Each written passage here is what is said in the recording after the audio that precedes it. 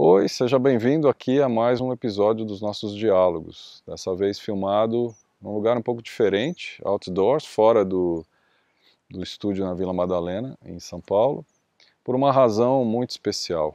A convite da Red Bull, eu fui à África do Sul para mentorar jovens inovadores sociais e acabei conhecendo uma pessoa incrível, que é o Walshe, que é diretor de desenvolvimento humano de alta performance da Red Bull, principalmente para os atletas que hoje exigem um nível de performance muito além da média de todos nós. O Andy é especialista nessa história de desenvolvimento, não só físico, mas mental e até espiritual, e ajudando gente a se superar, chegando em performances super altas, né? O Andy ficou mais conhecido recentemente por um projeto que ele liderou chamado Stratos, que foi o lançamento de uma pessoa, o Felix Baumgartner, à estratosfera, e depois ele saltou da estratosfera e muitos de nós ficou sabendo desse projeto. Ficou um projeto muito audacioso e o Andy foi o cara que liderou esse projeto e ajudou na preparação do Alex para que isso pudesse acontecer de forma incrível. E eu estava muito curioso em bater um papo com o Andy, e isso foi possível durante esses dias que eu fiquei na África do Sul, e eu quis trazer um pequeno pedaço disso, algumas perguntas importantes que eu fiz para ele, eu quis trazer para vocês, e é isso que está sintetizado nesse episódio dos diálogos.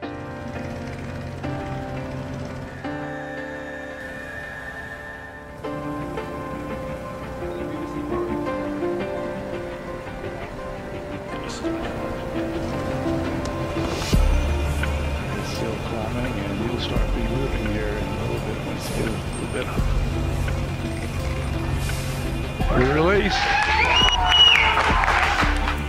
If you're scared, walk away, 'cause there's no need to feel ashamed. Yeah, we all feel the same. Where's your passion? Where's your fire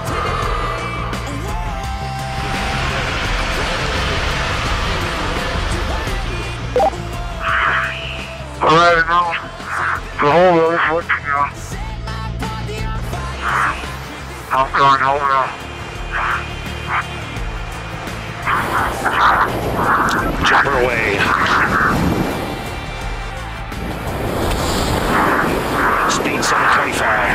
You're showing Felix in a stable descent.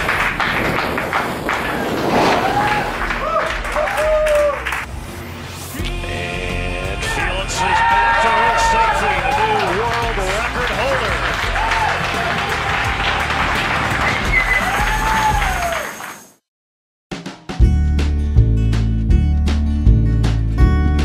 For us, the human performance just means when we look at an individual, we want to bring together all those parts that make them human.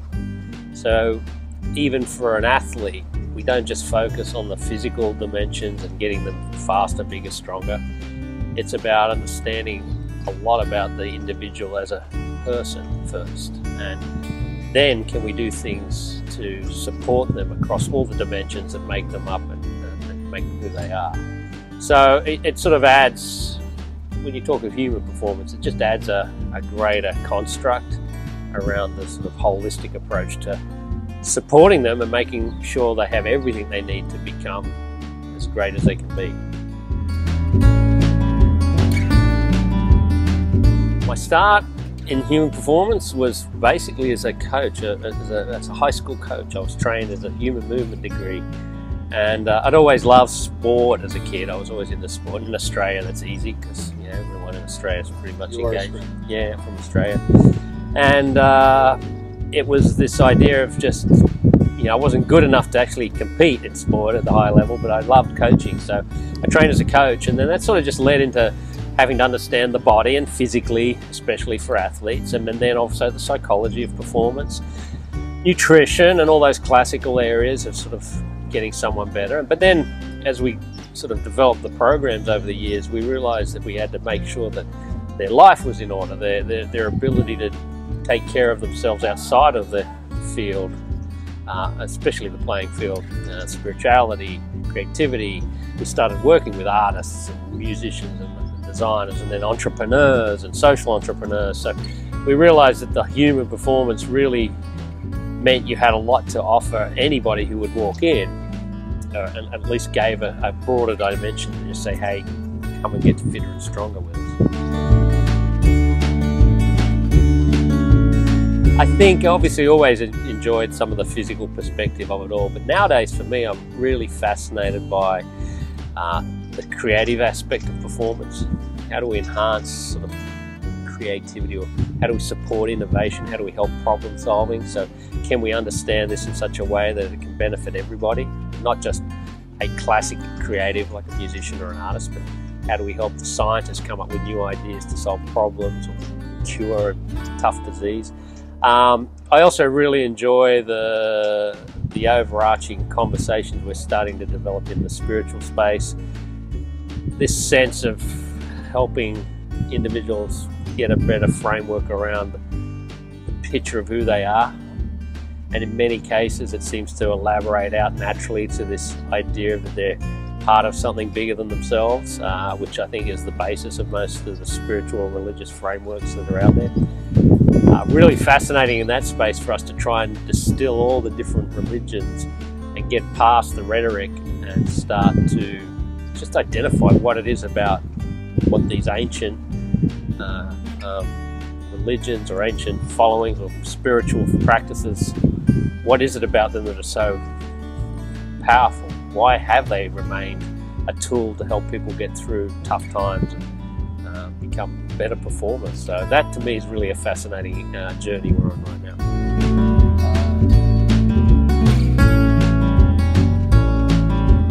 Yeah, with I think you know, if you ask any parent, the change is dramatic.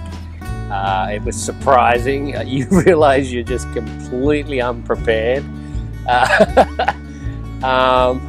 What's changed? I think it forces you in the best of ways to look at yourself a bit harder. Practice, patience, these things that you know you've got to really take time for. And also think you start to think about the world differently from a bigger perspective. The idea of what are you leaving for them on a global scale, but also how do you prepare them or give them tools so that you try to help them be maybe a little bit head start of where you were. That's how I think about it. I made all these mistakes, and maybe you can share with them things to, not that they're not going to make any mistakes, but maybe avoid the ones you made. So that's all part of it. So that's changed a lot, and I think you just realise there's a bigger purpose to than just what you're here for your own self, and why you're maybe when you're a teenager, that focus on just, you know, all those things. So at Red Bull, my role is the sort of high performance director, which means literally just when we support athletes, artists, social entrepreneurs in this case, how do we put a framework around them that gives them every opportunity to succeed? So in some cases we do provide some training or coaching. In many cases we just connect the dots between them and other communities of people who've maybe done it before or in the past. So the experts in all these fields, maybe there's something we've learned or understand that we can offer, and at the same time learn. What are we learning from these extraordinary performers? I mean, these people, even the younger ones we have in the program, they all are extraordinary in their own way, and they even may not be technically at the top of their game yet. They've overcome a lot. They are disciplined. They're resilient. Their ethic of practice and work is high. There's so many things to learn from, and so most of the time it's a two-way street. We listen and learn, and then sometimes, just like with your kids, you may have seen someone else face that similar problem before, and you literally go, this crew over here got around that problem this way, why don't you talk to them? And that's what we spend a lot of time doing.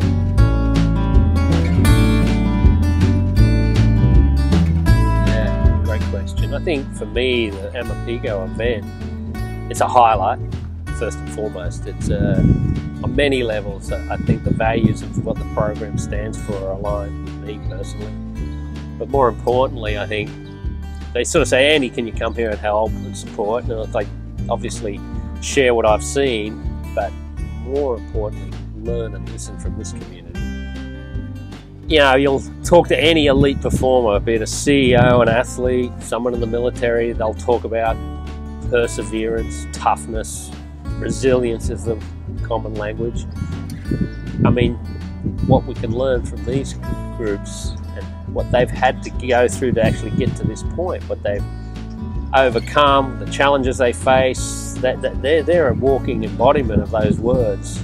And it's fascinating how much we can take from this community and actually give back to some of the best talent in the other disciplines we have. And I don't say it lightly, you know, literally there'll be medals won, records broken, businesses built in our communities based on some of the lessons here that are shared from this group. So that's the best part about it. They give, and then we respond in kind, and hopefully everyone gets better as a consequence.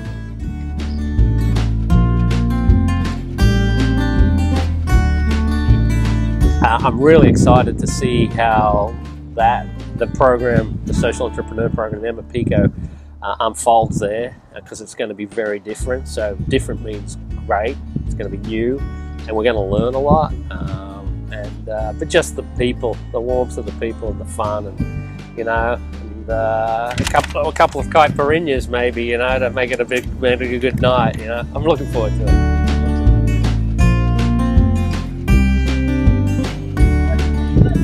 Overall, a lot of times when we talk about elite performers or top performers, there's this mystique.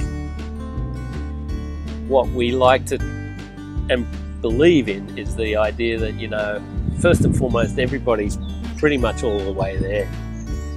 It's a little bit of, you know, sometimes clearing out the brush, or clearing away the sort of obstacles.